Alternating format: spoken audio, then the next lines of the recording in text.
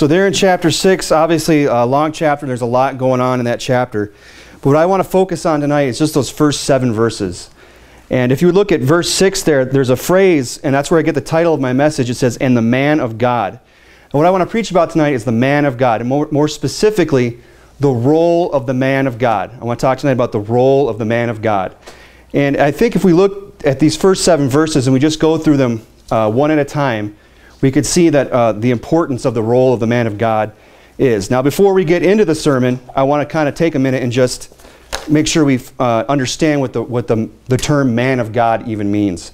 So if you would, just very quickly, keep a hand there in 2 Kings chapter 6. But if you'd go over to Judges chapter 13 and look at verses, starting at verse 3 in Judges 13. Again, we're talking about the man of God tonight, the importance of the role of the man of God. And the phrase, the man of God, well, we can look at the Bible to get an understanding of what that phrase means. If you look there at verse 3, "And the angel of the Lord appeared unto the woman and said unto her, Behold, now thou art barren, and bearest not, but now shalt conceive and bear a son." So there we have an angel speaking with this woman. But if you drop down to verse 6, "Then the woman came and told her husband, saying, A man of God came unto me, and his countenance was like the countenance of an angel of God, very terrible. But I asked him not whence he was, neither told he me his name." So right there we see that an angel of God is being called a man of God. And if you drop down to verse 8, "Then Manoah entreated the Lord and said, O my Lord, let the man of God which thou didst send come again unto us, and teach us what we shall do unto the child that shall be born." So here we have an example of a man of God being an angel from the Lord, which is just another word for messenger, angel. So a man of God is someone who is just bringing God's message. If you turn over real quick to 1 Samuel chapter 2, 1 Samuel chapter 2 in verse 26. 1 Samuel 2 in verse 26. We'll see where that phrase, the man of God, is used once again in 1 Samuel chapter 2, verse 26. "And the child Samuel grew on and was in favor with both the Lord and also with men. And there came a man of God into Eli and said unto him, Thus saith the Lord." Again, the man of God is bringing the message of the Lord. So we see that again, that the man of God is somebody who brings God's message. If you go over to 1 Samuel chapter 9, just a few pages over in chapter 9, verse 6, another reference. And these are just a few places in the Bible where it uses that phrase, the man of God. In 1 Samuel 9:6, it says, "And he said unto him, Behold, now is in the city is a man of God, and he is an honorable man. All that he saith surely come to pass. Now let us go thither, peradventure he can show us our way that we should go." So here we see that the man of God is known or is held in honor. He is someone to be held in honor. He speaks the truth. He's someone that can show you the way you ought to go. He's somebody that can direct you and guide you in the way you ought to go. Over in 1 Kings chapter 12, if you just go to 1 Kings chapter 12, a few pages over. 1 Kings chapter 12 and verse 21. "And when Rehoboam was come to Jerusalem, he assembled all the house of Judah and the tribe of Benjamin, and 184,000 chosen men, which were warriors, to fight against the house of Israel, to bring the kingdom again to Rehoboam the son of Solomon. But the word of God came unto Shemaiah the man of God, saying, Speak unto Rehoboam the son of Solomon, king of Judah, and to all the house of Judah, Benjamin, and to the remnant of the people, saying, Thus saith the Lord, Ye shall not go up nor fight against your brethren, the children of Israel." And it goes on and explains why they shouldn't do that. So here we have an example of the man of God is somebody who's giving a warning to others. So the man of God is someone who brings God's message. The man of God is someone that ought to be held in honor. He's somebody that can guide and direct us and show us the way we ought to go. He's also a man in the Bible that gives us a warning. He often the message he brings is a warning. And there's several other places, but we'll just point out some people in the Bible that were called men of God. One would be Elijah. Elijah comes to mind. He was called a man of God. Of course, he was a very powerful man, did many great things for God. Elisha, who we're going to be talking tonight, he was called a man of God. If we were to go to 1 Chronicles, we won't turn there for sake of time, but Moses was specifically called a man of God twice in the book of 1 Chronicles. And some of the attributes that these men had in common is that they were all leaders, and that they were all used by God to help God's people. And I believe that this is a term that applies today. If you turn over to 1 Timothy chapter 6, just turn over to 1 Timothy chapter 6. Of course, we've seen several verses or several examples, and there's many others in the Old Testament that use that phrase, the man of God. And I've heard people that would mock and ridicule a man who would get up and declare himself to be a man of God, or allow others to call him a man of God. But it is an applicable term for a pastor today, I believe. The Bible says in 1 Timothy 6, chapter 11, "But thou, O man of God, flee these things and follow after righteousness, godliness, faith, love, patience, and meekness." So there we have Paul using in the New Testament a phrase that was used in the Old Testament to describe Timothy. He was calling him a man of God. If we were to go over to 2 Timothy chapter 3, verse 17, that the man of God may be perfect, thoroughly furnished unto all good works. So again, there's that phrase again, the man of God. So now that we understand what a man of God is, that a man of God is a messenger that brings God's message. He's somebody that can instruct and guide others in the way they ought to go. He's somebody that could bring a warning to others. We could see how a man of God could be applied to the position of a pastor. And if we go back to 2 Kings there in chapter 6, we'll just start going through these verses, and we can see the importance, I believe, from these 7 verses, the importance that the man of God plays in our lives. In 2 Kings chapter 6, verse 1, the Bible reads, "And the sons of the prophets said unto Elisha, Behold now, the place where we dwell with thee is too strait for us." So they'd been dwelling with Elisha for some time, and the place where they had been dwelling with Elisha had grown too straight, meaning there wasn't enough room for them to grow any longer. So that tells me something about Elijah, because obviously Elisha took over, as we know in other stories, he took over the mantle for Elijah. And Elijah at that time had a following. He had people that were, that were following him. There was at least 70 prophets we know of that hadn't bowed the knee to Baal. So after time, I believe that when people saw the mantle passed on to Elisha, and the things that Elisha did, he actually began to grow. Other people began to come to him. And that would be an example of the answered prayer that Elisha had, that he would have that double portion of Elijah's spirit. He was given that double portion, and as a result, other people were drawn to Elisha, the man of God. So here again in this verse, we see a group of men who had decided to dwell with the man of God, Elisha. And the fame and influence of Elisha had exceeded that of his predecessor, Elijah. And again, that was an answer to his prayer in chapter 2, verse 9. Now, Elisha was a very powerful man of God. And I'm just going to go very quickly through just a few of these, the miracles that Elisha had done up to this point. And there's a common element in all of them. And once we get through them, we'll kind of take a look real quick at what that is. But the Lord by Elisha delivered King Jehoshaphat and Judah from the Moabites. So he delivered an entire nation of people from the enemy by the hand of Elisha. Elisha performed the miracle of oil to deliver the widow's woman's son from the creditors. Elisha blessed the couple in Shunem who had been barren, and they conceived a son. He later healed that same son and brought him back from the dead after he had prayed to the Lord. And the child received his spirit again. Elisha made the pottage that fit to eat when there had been poison during a dearth in the land, and he fed the prophets, the sons of the prophets, with that pottage. Elisha gave away the gift of bread and corn that had been given to him, and miraculously fed 100 men with 20 loaves, and had left over to spare. Elisha healed Naaman, the captain of Syria, of his leprosy, without even speaking to him to his face. He just sent the word by hand of his messenger, and he was able to heal Naaman, the captain. And Elisha also cursed Gehazi with the same leprosy when he coveted after the gifts of Naaman. So we see that Elisha, just from these few examples, was a very powerful man of God. But if you would turn over to chapter 2, again, just keep a finger in there all night in chapter 6. We're going to keep coming back to it. But if you go back a few pages to chapter 2, we're going to look at some of the things, the beginning of Elisha's ministry. And if you look at there in chapter 4, or verse 14 of chapter 2, 2 Kings 2:14, "And he took the mantle of Elijah that fell from him, and smote the waters, and said, Where is the Lord God of Elijah? And when he had also smitten the waters, they parted hither and thither, and Elisha went over. And when the sons of the prophets which were to view at Jericho saw him, they said, The spirit of Elijah doth rest on Elisha. And they came to meet him, and bowed themselves to the ground before him."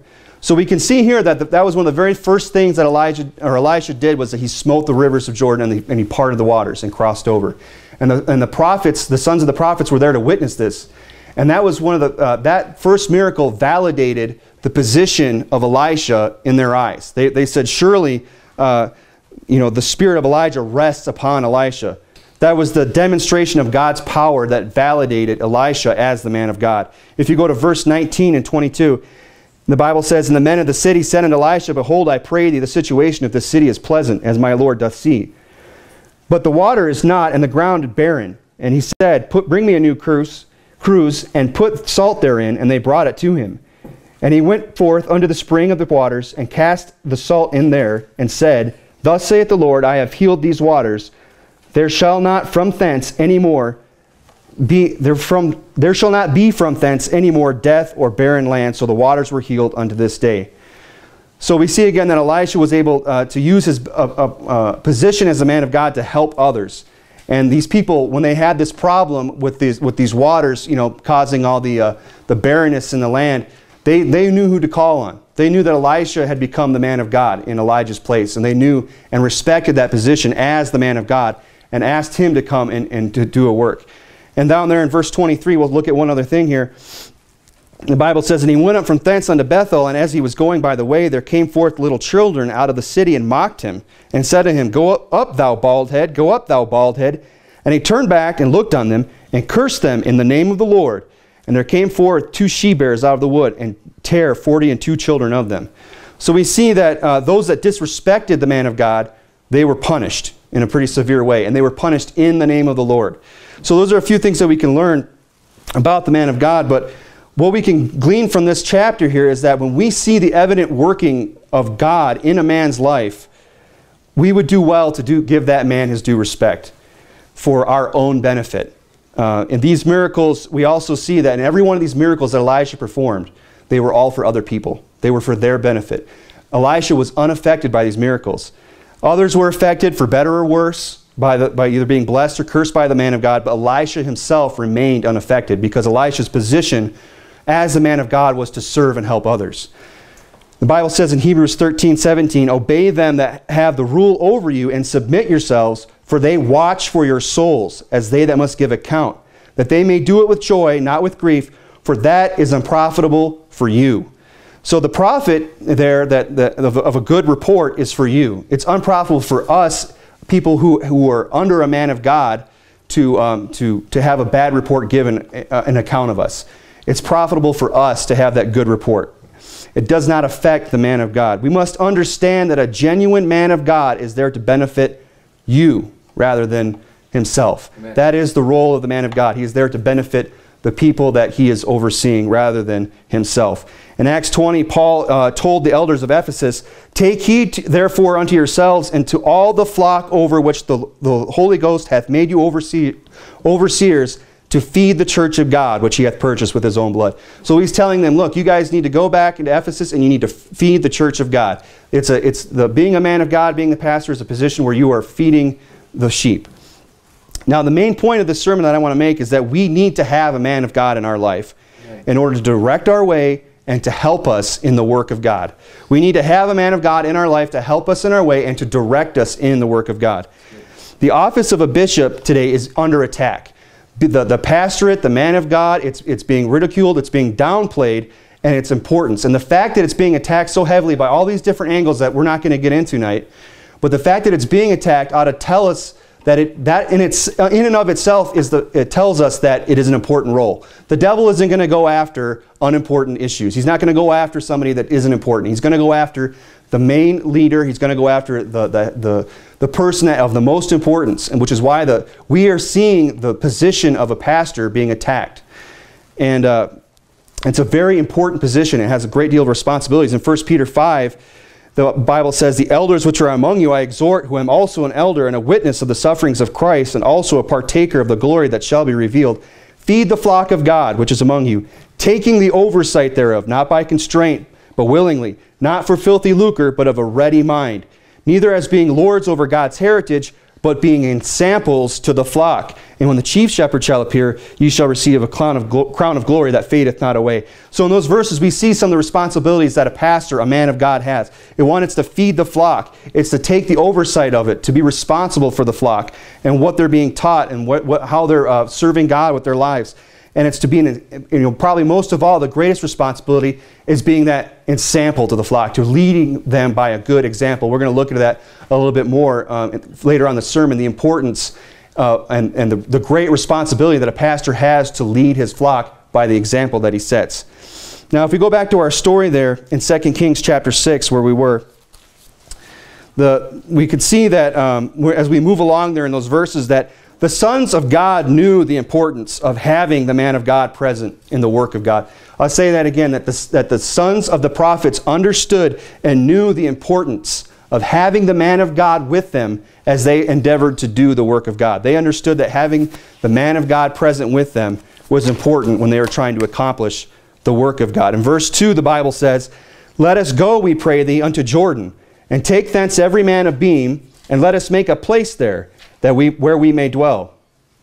And he answered and said, "Go ye." But one said, "Be content, I pray thee, and go with thy servants." And he said, "I will go." Now it's interesting, and I don't know maybe perhaps the full meaning of it, where at the first he answered Elisha when they asked him to go with him. He says, "No, you guys go." He says, "Go ye. Go without me. You go, you do the work of God." I tend to think that he was kind of testing these guys, if they understood the importance that he played in the work of God. And if it was a test, well, they passed in flying colors, because they go on, they continue to implore him. They didn't accept that answer. They said, "No, you need to come with us." Because the sons of the prophets understood the importance of the man of God in trying to accomplish the work of God. Not only did they understand, Elisha himself understood the importance the man of God plays in the work of God. Because the story reads on there in verse 4 where it says, "So he went with them." See, Elisha understood the importance of the man of God plays in the work of God. Notice this in verse 4. He went with them. And then the Bible says, "And when they," meaning Elisha, the man of God, and the sons of the prophets. So we went from just Elisha, he went with them, singular, to a group, talking about the whole group now. And when they came to Jordan, watch what happens next, they cut down wood. I am a firm believer that Elisha, when they got to Jordan, picked up an axe, picked out a tree, and started swinging. Because Elisha understood the importance that the man of God plays in accomplishing the work of God. And he understood that it's important for the people that are looking to the man of God to see him doing the work. It says that they cut down the wood. Now, I can kind of relate to this story a little bit, because when I lived in Michigan, I had a job with an excavation company, and every now and then we'd have to go out and do what's called a lot clear, which is when somebody decided to build a new house on unbroken land. We would have to show up there, our crew, with chainsaws and wood chippers and excavators and bulldozers and loaders, and we'd have to clear out a 1 or 2 acre plot of land of all the trees. And it was a lot of fun, actually, following all those trees and running the chipper was actually kind of a fun job. But before we got there, before we even showed up, there was another guy that would work for the company that would meet with the contractor after they got the work, and they would go around on the site with the home builder and the contractor, and they would pick out which trees stay and which trees go. Now, I have a hard time believing that Elisha was that guy. I have a hard time believing Elisha was just the guy with the spray paint or the little ribbon wrapping around trees and just waiting for everybody else to show up and do the work. I mean, if we just even think about the idea that Elisha went there with these guys, the sons of the prophets, to Jordan to start cutting down wood, just the ridiculousness of him just kind of standing by and say, "We'll get that one," and then get that one. No, I believe that Elisha got right in there and started chopping wood with them, because he probably knew too that that's the fun thing to do, is to fall down the trees. But when we see the man of God working alongside us, it reminds us of the importance of the work that we're doing. And I think Elisha understood that. When the men there that were chopping down the trees to fall the timber and build the house of God, when they looked over and they saw the man of God working alongside them, it made the work that they were doing seem very important. Because obviously the man of God is an important person, and whatever he's doing must be important. So when we're able to look over to the man of God and see him doing a work, we can see that whatever he's doing, if we can share in that work, in a way it kind of puts us on a little bit of a more even playing field as far as getting the work done. That doing the work with the man of God shows us how important the work of the man of God is.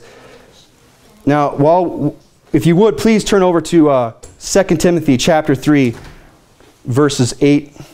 Verse 8, 2 Timothy chapter 3. Again, Elisha understood the importance the man of God plays in the work of God. He understood that, that when we see the man of God working alongside us, it elevates the work. It makes it seem important, the work that we are doing. And Paul understood this as well.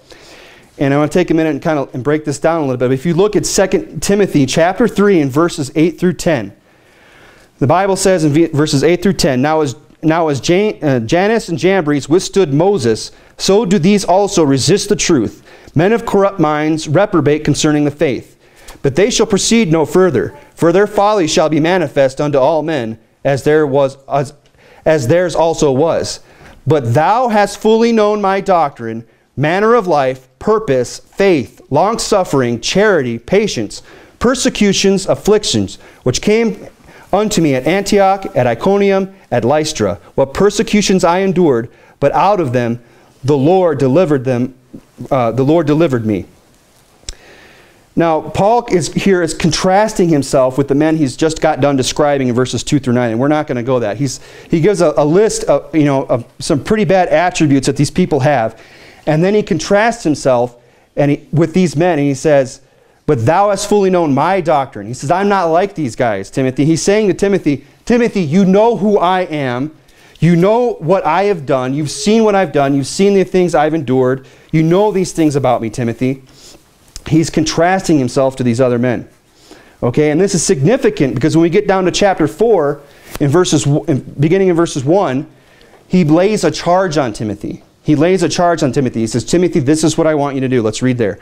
I charge thee therefore before God and the Lord Jesus Christ, who shall judge the quick and the dead at his appearing in his kingdom. Preach the word, be instant in season, out of season. Reprove, rebuke, exhort with all longsuffering and doctrine. For the time will come when they will not endure sound doctrine, but after their own lust shall heap to themselves teachers having itching ears. Now, so we see there that Paul contrasts himself again in verse 3 with these other men. And he tells Timothy, hey, you know who I am. You know what I'm about. And then he lays the charge on Timothy. And the integrity of Paul's character is what gave weight to that charge. When we get to chapter 4 and he's laying that charge upon Timothy, these aren't just idle words to Timothy. These words that he's giving, this charge has weight because Timothy knows what Paul is made of.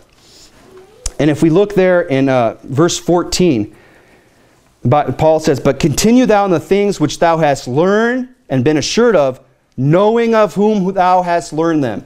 He's saying, Timothy, continue to do these things. Do this charge that I'm about to lay upon you because you know who you've learned them from.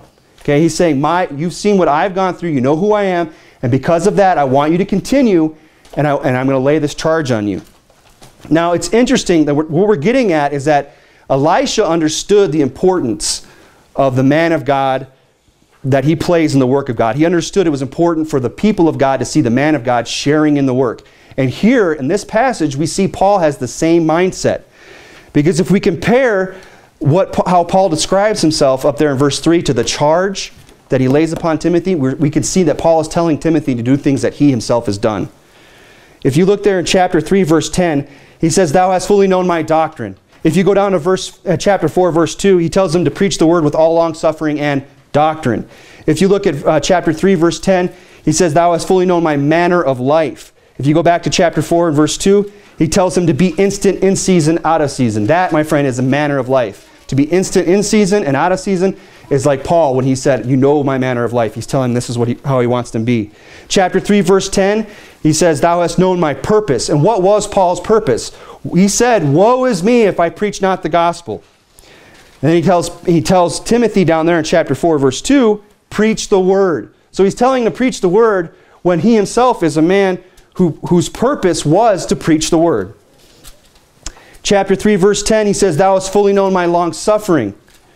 And in chapter 4, verse 2, he says to exhort with all long suffering and doctrine. In chapter 3, verse 10, he says, thou hast fully known my patience. And he tells Timothy in chapter 4, verse 5, watch thou in all things. In chapter 3:11, he says, you have known my persecutions and afflictions. And that way, because he knew that Timothy had seen these things, he had seen Paul endure afflictions, he was able to lay that charge on him in chapter 4, verse 5, where he tells him to endure afflictions. So again, Paul understood something. He understood that it was important that the man of God be seen doing the work of God, because it would allow him, it would give him credibility and validity to lay that same charge upon another man. It wasn't just this, it was a do as I do, not just a do as I say. It was kind of a thing, if that makes sense. And that was something that Elisha understood when we go back to our story there. You see, when we esteem those that labor among us, it exalts those that we share the work with. When we esteem others that labor among us, it exalts the work that we share with them. In 1 Thessalonians 5:12 it says, "And we beseech you, brethren, to know them which labor among you, and are over you in the Lord, and admonish you, and to esteem them very highly in love for their work's sake, and be at peace among yourselves." I think it's very interesting, that phrase that he says, you should know them that labor among you. You know, we don't want to keep those people that labor among us, that admonish us, that encourage us. We don't want to keep those people at arm's length. We should know them. Like Timothy knew Paul. We should know their afflictions. We should know their manner of life. We should know their long suffering. We should know their doctrine. We should know their purpose. We should know these things about the people that labor among us. Not only that, we should also esteem them. And not because of who they are necessarily, or the position that they have, although I think that if it's a legitimate position, if you're legitimately put in that position, you've already kind of proven yourself to a point where you should be a little bit more highly esteemed.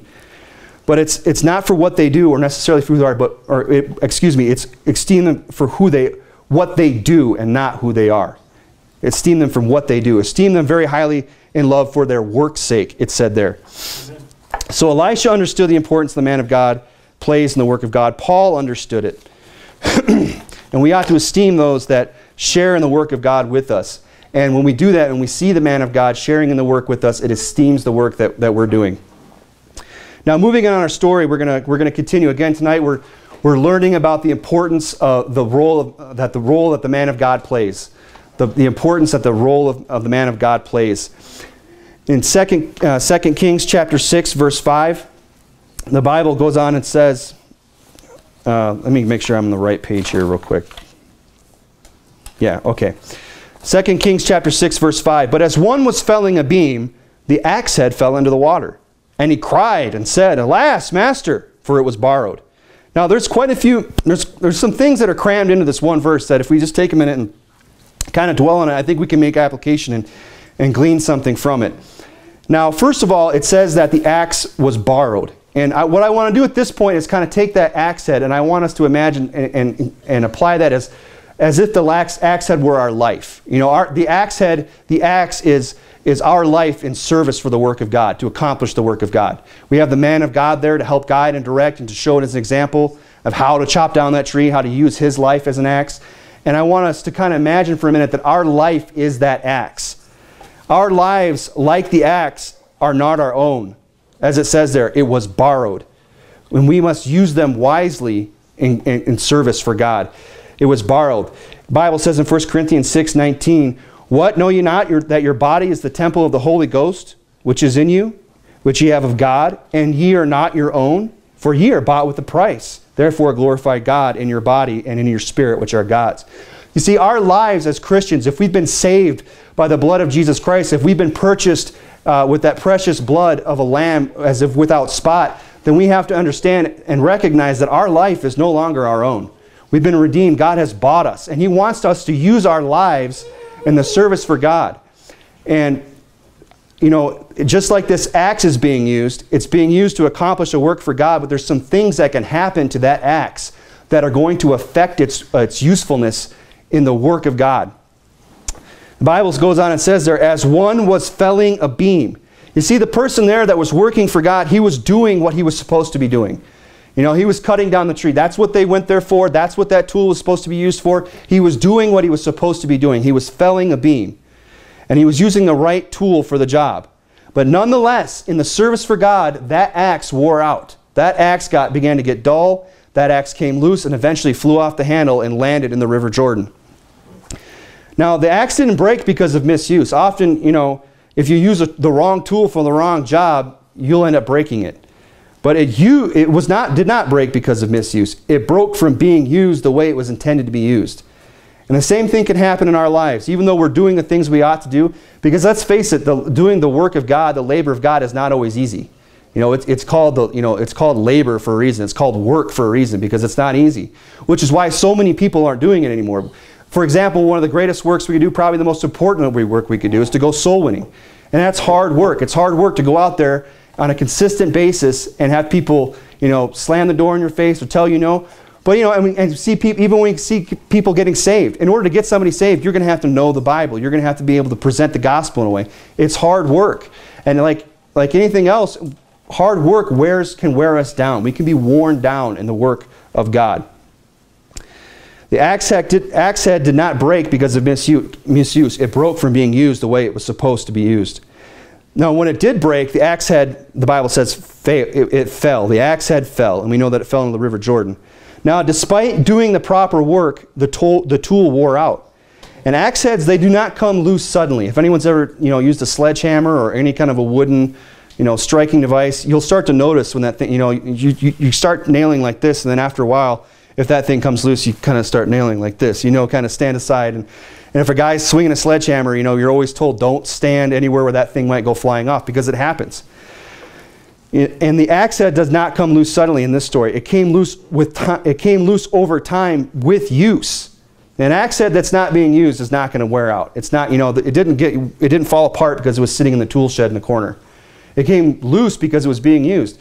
And the same thing with our lives. If we're going to be, you know, the Christian who's not feeling the burden of the ministry, the Christian who's not feeling, you know, the weight of having to do the work of the Lord, is a Christian who's not doing it.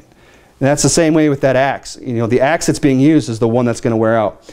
Now, we must pay attention to the condition of our axes, which is our lives. We must pay attention to the condition of our axes, our lives, and not let them fall into disrepair from overuse. The Bible says in Ecclesiastes chapter 10, verse 10, if the iron be blunt and he do not whet the edge, then must he put to more strength. But wisdom is profitable to direct. We ought to be wise in how we go about serving God. We ought to be wise and efficient in the way. Because let's face it, hopefully everybody in this room, I believe, is in this for the long haul. They're in this until glory. That they're going to work. They're going to work for God until the day they die.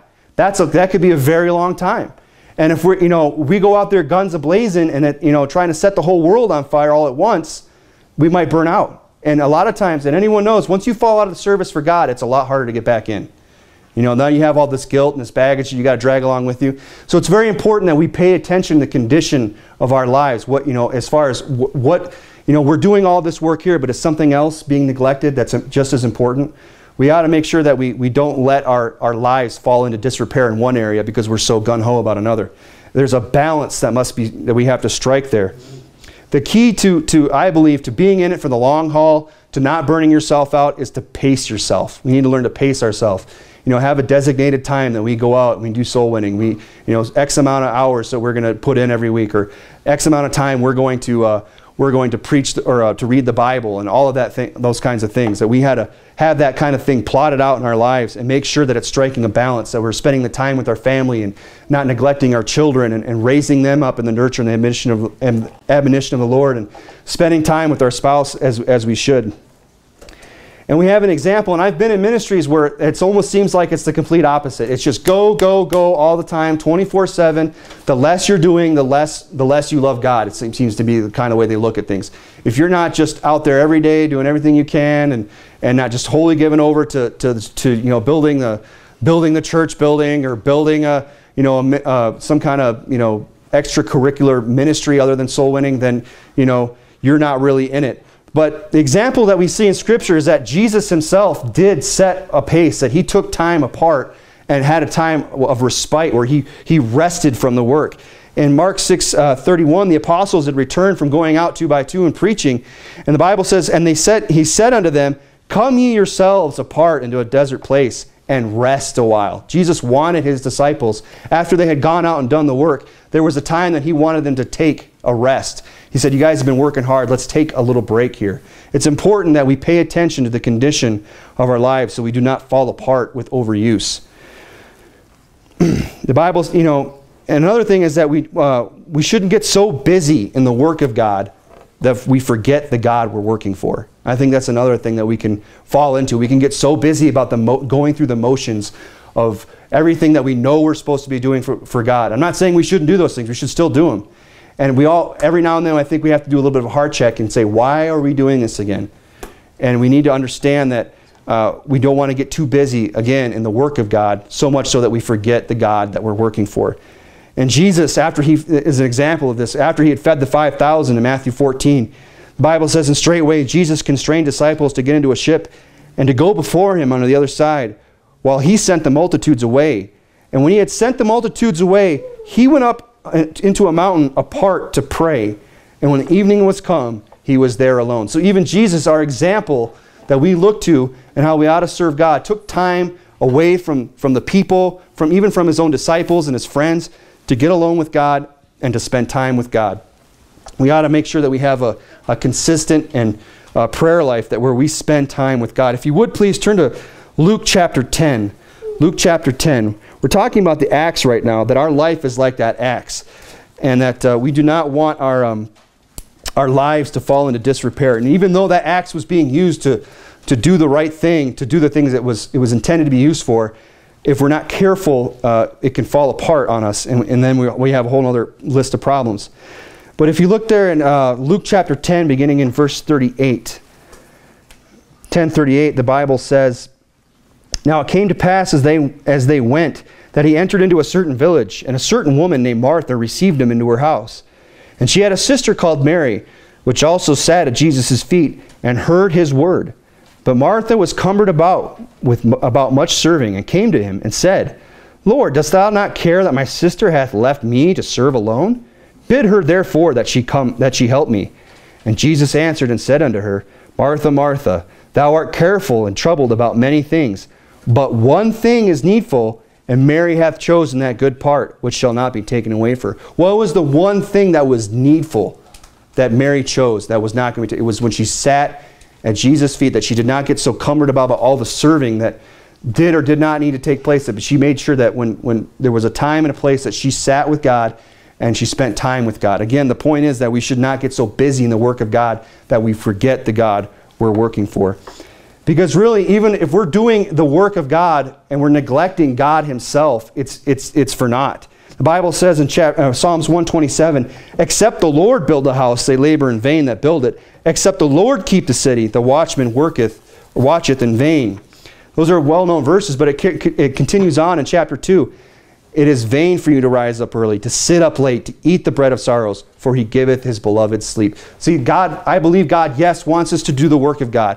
God wants us to go to Jordan, get the axes out, and do that work of God, to have the man of God in our life, that we should be able to look unto him and do a work for God. But I also believe that God has made it very clear in the Scripture that we ought to be careful and strike that balance and make sure that we spend time with God, and that you know, God's not just up there like some harsh taskmaster just whipping us, making sure he gets every ounce of work out of us that he can.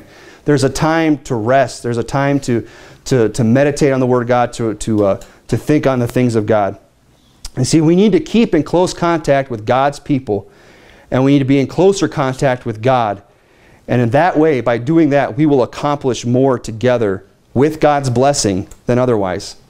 If we're in church, if we're with the man of God, if we're doing the work that God has ordained for us to do, and we're not neglecting these other areas of our life, and we're spending time with God, we're going to accomplish more for God. We need to have God's blessing on it. We're going to need to spend, and again, we need to be in the church, and we need to be around others. The Bible says in Proverbs 27:17, iron sharpeneth iron, so a man sharpeneth the countenance of his friend.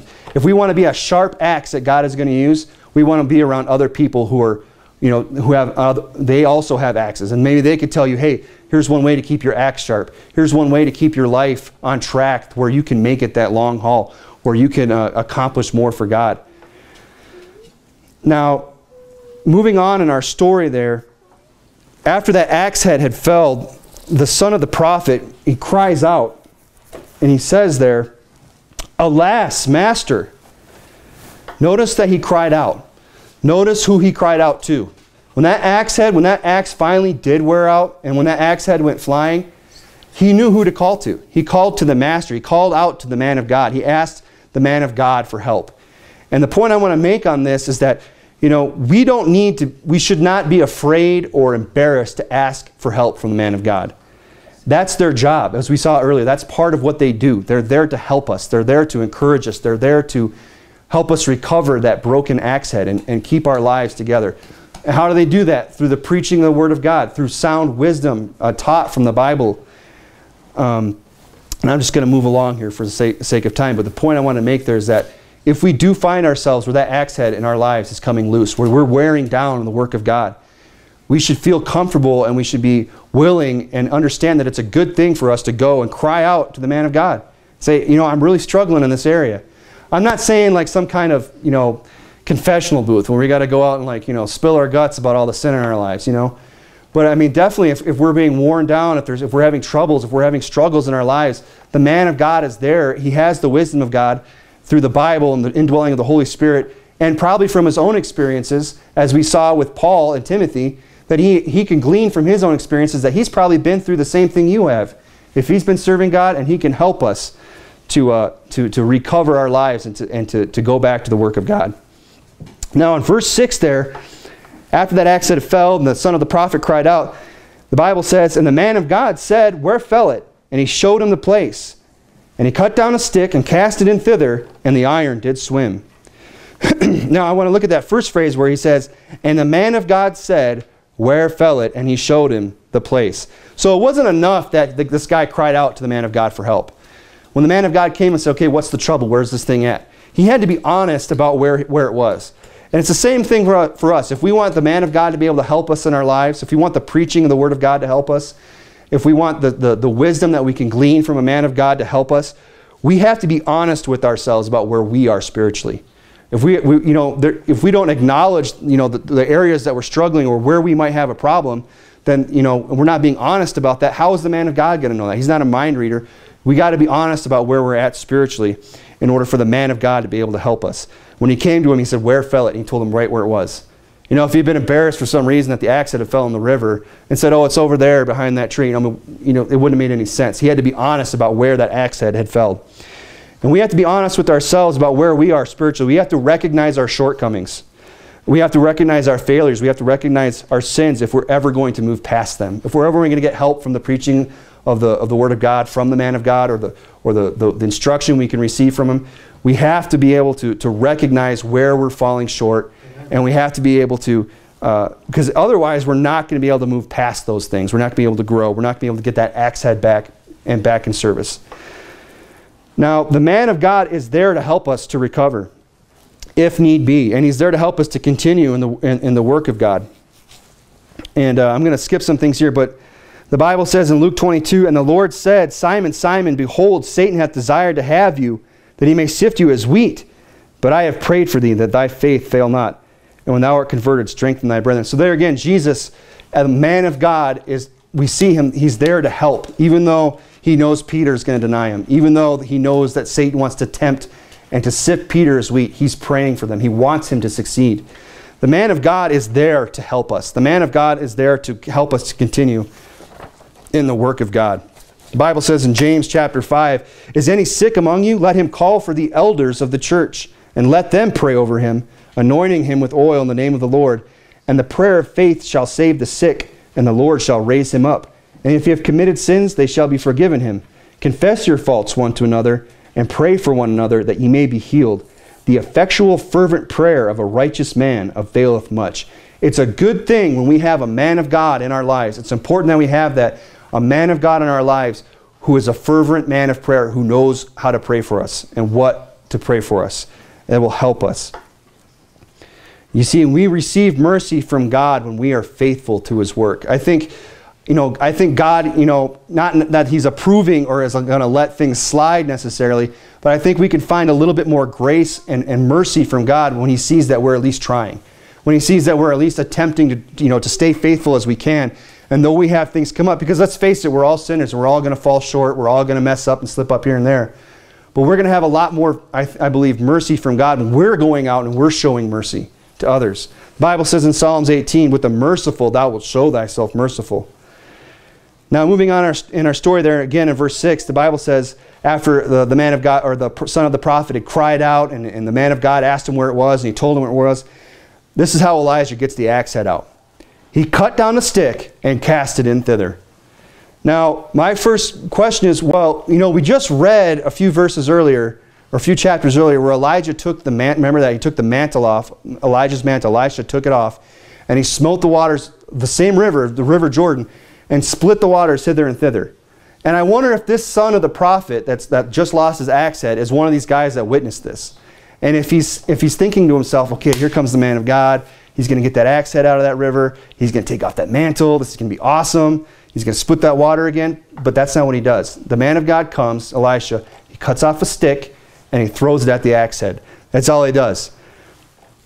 So, and I believe, and what I want to try and do here is liken that stick unto like the preaching of the Word of God. That's what God has ordained for us to grow. That's the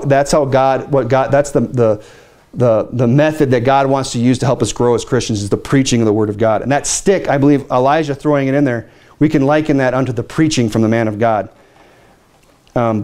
God uses the preaching of the man of God to recover our lives and our service. And that stick is the preaching of the Word of God.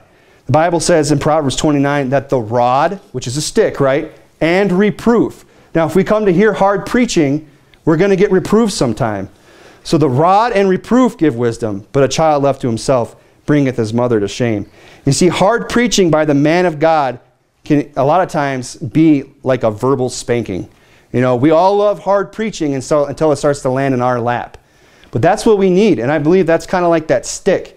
When we're trying to get our lives right, when we're trying to get that axe head back, get it sharpened up, get it back in the work of God, we need to be under that hard preaching. We're having those sticks thrown at us, trying to get us to come back out of it, snap us out of whatever, mire we've sunken down into. The hard preaching by the man of God is what it takes to bring us out of that. The Bible says in Ecclesiastes 12 that the words of the wise are as goads, and a goad is a stick that's used to poke and prod an animal and cause it to go along.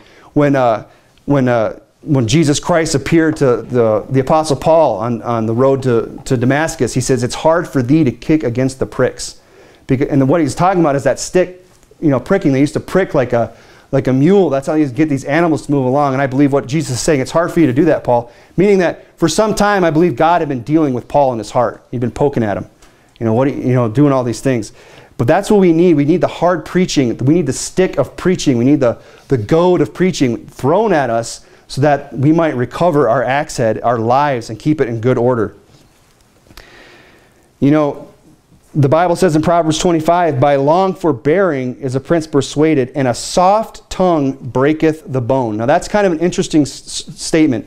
A soft tongue breaketh the bone. Now I don't think what the Bible's saying here is that, a nice, easy answer is what's going to, cause you to break and submit and say, yeah, you're right. No, what it's saying is that something, I think what it was trying to say is that hard preaching, which is something that's done with your tongue, can break your bones.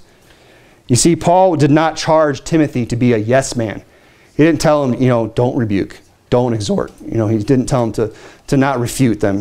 He told him, no, reprove, rebuke, exhort. He told them to not be a yes man. And the fact is, you do not want a yes man for the man of God. You do not want a yes man as your preacher. You want somebody who's going to give it to you straight, someone who's not afraid to throw the stick of the hard preaching of the Word of God into your life, because that's what's going to help us. Hard preaching is what works. You see, when this man of God showed up and threw that stick, contrary to what the son of the prophet might have expected, he might have expected him to part those waters, but God ordained that he used that stick. And we should not expect God to go beyond what he has ordained. We shouldn't expect God to do something different than he has done for everybody else. Do something different for me. Handle me differently. Do some great miracle, miraculous thing for me, even though you handle everybody else the same way through the preaching of the Word of God. We shouldn't expect God to go beyond what he has ordained. You see, your pastor, the pastor, anybody's pastor, does not have a magic wand. I've been in different churches for a while now, and you'll see people that'll come in and they'll come to the pastor. And I remember one of my old pastors came to me and told me this. He said, some people come to me and they think I have a magic wand. They don't want to sit under the hard preaching of the Word of God. They don't want to do what the Word of God says to get their life straightened up and to get it back in service for God. They want to come to the pastor, get an easy answer. They want to just pull out a magic wand and bring, like some kind of fairy godmother, just miraculously change their life and whip everything around and pull them out of whatever mess they're in. But that's not how it works. The two tools that the man of God has to help people is the Holy Spirit and the Word of God. Amen. And with that in mind, we have to understand that how we handle hard preaching, how we handle being rebuked by the Word of God is going to determine how far we go in serving God. How we handle being rebuked, how we handle hard preaching is going to determine how far we go in our service for God. You know, I've sat under some hard preaching, and I've heard some things have come right down my alley. And I said, you know what? He's right. That pastor is right. What he's preaching is right. I need to fix that. And as a result, I'm still in it today. And that goes for a lot of people. And we're gonna be able to handle rebuke. We're going to be able to handle our hard preaching when we understand something. That your pastor is not out to get you. He doesn't have some personal vendetta where he's trying to just, you know, cut you down and make you feel bad. What he's trying to do is just preach what the Bible says. And if that hits a little close to home, then good. That's a good thing. You know, because that's what's going to bring us, that's what's going to bring that axe head back. That's what's going to keep our axes sharp. That's when it's going to keep us chopping away at the Word of God. The Bible says in Psalms 141, verse 5, "Let the righteous smite me. Let the righteous smite me. It shall be a kindness. Let him reprove me, and it shall be an excellent oil, which shall not break my head." Being reproved, being rebuked, you know, is kind of like being smited by... If it's a righteous person doing it, if it's the man of God that's doing it, the Bible's saying here, it's a kindness. It's like an excellent oil. Now moving on quickly here in verse 6, the Bible goes on and says, after that Elijah had cast in the stick thither, the Bible says, "And the iron did swim." And that's really one of those, this is just one of those miracles that's just tucked in there with all these other miracles that Elijah has done. It's kind of just, you know, one that gets glanced over a lot, but it's really, you know, I think it has a lot of symbolism. And I think it's a very, it's just an interesting one, that the iron did swim. And the point I want to make about that is that preaching works. That's what's going to bring us back. That's what's going to keep us in store, is the preaching of the Word of God. That's what works. The Bible says, "For the commandment is a lamp and the law a light, and reproofs of instruction are the way of life." Being reproved is the way that we're instructed. The Bible says, "The entrance of thy words giveth light, it giveth understanding to the simple." See, when we hear the preaching of the Word of God and our, you know, that's what is going to keep us in service. That's what's bringing the axe head back to float, causing it to swim. Now, you got to remember that this axe head was in the river Jordan. It wasn't in a lake. It wasn't in a pond. It wasn't in a little pool. It was in a river, and rivers all have something called a current. It's all going one direction. And so this axe head, in order for it to swim, had to resist that current. It had to go against the grain. It had to go against the current that was trying to pull it away from the work of God, that was trying to keep it down in the bottom of the river. That, in order for that thing to float and swim and come to the surface, it had to resist the current that was opposing it. The preaching of the Word of God is what works. It's what helps us resist the current that would carry us away from God's Word. Now, the iron didn't just float. It says that it swam. It swam, and I believe as we go on here, we'll see that it moved towards the bank of the river. Because in verse 7, it goes on and says, "Therefore said he, Take it up to thee, and put out his hand, and he took it." So it didn't just float to the surface. It had to resist that current in order to come over to where it needed to be, and it came up right near the feet of the son of the prophet and the man of God. You see, the point I want to make here in closing is that the man of God can only bring us so far. He can only show us so much. He could tell us everything he knows. He could preach the Word of God to us. He can do all these things, but it's only going to bring us so far. Just like that axe head only floated so far. Notice it came, and I imagine it just stopped right there. Because it says, he told him, "Reach down and take it." And he put out his hand and took it. The axe head did not fly out of the water and land back on the handle and repair itself. It only came so far. The preaching, that stick that got thrown at it, only brought that axe head so far. And the point I'm trying to make is that the man of God, our pastors, our preachers, they can only bring us so far. At some point, we must decide whether or not we are going to continue in God's work. If we're going to stay in this thing for the long haul, we have to decide whether or not we're going to reach down, pick up that axe head, and keep it on there. We have to be the ones that decide, I'm going to keep my axe sharp, I'm going to keep it on the handle, I'm going to keep swinging this thing, I'm going to keep doing the work of God. We're the ones that have to decide that. And see, our pastors, they can provide the place for the work of God. And they can preach. They can provide the preaching, and they can provide the opportunity for us to go out and serve. But we're the ones that have to take advantage of it. We're the ones that have to do something with it. And like I said earlier, if we've fallen out, or if we ever do fall out, we have to remember it's a lot harder to get back in. So it's more profitable for us now to take heed to the things that we're being admonished to do so that we won't fall out. And the last thing I want to say is that God can use a broken axe. That God wants to use a broken axe. The Bible says in 1 Corinthians chapter 1, in verse 26, God hath chosen the weak things of this world to confound the things which are mighty.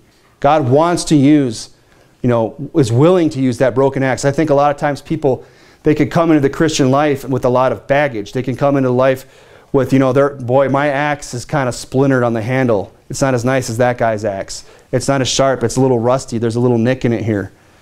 This is an old beat up axe. But God can still use that axe in His work. And in fact, I believe that it just adds to the glory that God gets. When we say, then we know that when that old rusty dull axe is the one that's falling down the tree, it's God that's doing the work for us. Now, I'll just conclude by just saying this, that God does have a great work that He wants us to accomplish. And He wants to use us as a means to accomplish that work. And He has given us a man of God to guide and direct us in that work. But it's our decision to make whether or not we're going to take heed to the man of God, whether or not we're going to follow the man of God.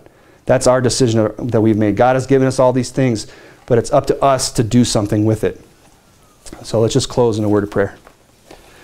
Heavenly Father, I thank You for Your word. I thank You for the deep truths of it. Lord, I thank You for the many things that we can glean from it. Father, I thank You for these people that came out on a Sunday night and to hear the preaching of the Word of God. Lord, I pray that something I said tonight would benefit them. And Father, I pray that You would just bless us as we go on our way. And Lord, that You would keep us all safe in those roads. And Lord, that You would help us to meet together again when the doors to Your house are open. In Jesus' name, amen.